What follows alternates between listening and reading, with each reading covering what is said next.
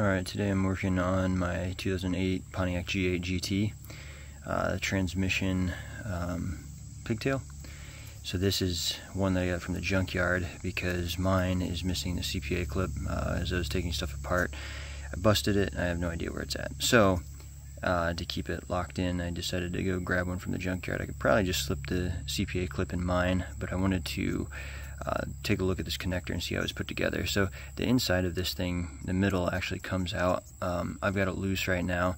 There's some tabs around the inside, the little plastic tabs, you'll see them.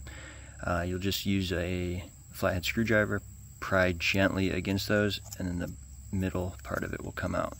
So I'm going to discard the ring for a second. I'm not going to throw it away. I probably actually need this part for my car.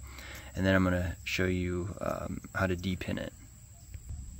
So once you get the ring off, you'll have something like this. I've already got mine depinned. As you can see, there's no wiring in here. The wiring comes out this backside here, out these holes. And what you'll use, there's little keys.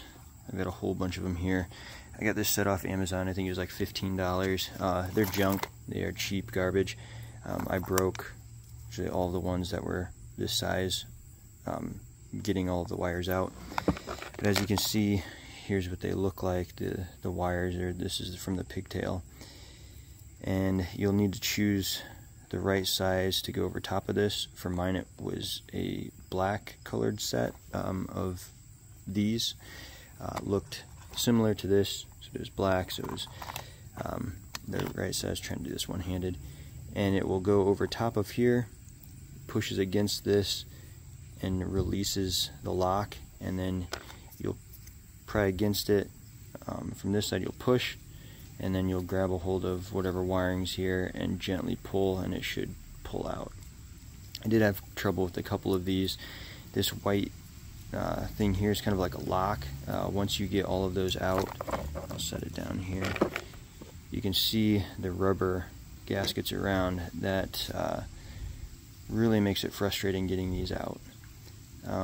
But as you can see, it looks like there's barbs right here, so your key will go over top of those and push them in, and then you can pull them out the other side. I didn't leave myself enough of the wiring to grab a hold from this side to give it a good tug and pull it out. Like I said, most of them came out easy. You might have to play with this thing and push it in, pull it out a little bit. Be careful. As you can see, I busted it right here on mine.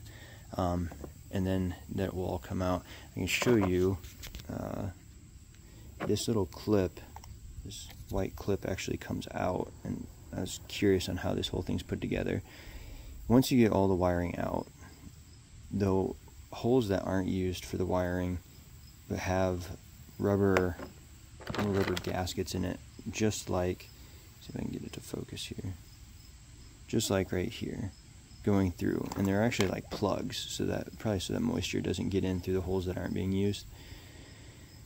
And they all go through this white clip, and I'll pop it out here. If you push on that thing, once you have everything out, this clip comes out, and you'll see what it looks like here in a second. So I pushed against it, and the white clip came out, and you can see the wires all go through there, and it acts as a little bit of a lock to keep the wires in place. I can show you how that just slides in. Make sure I've got it right side up here. Yeah, I do. And it clicks in.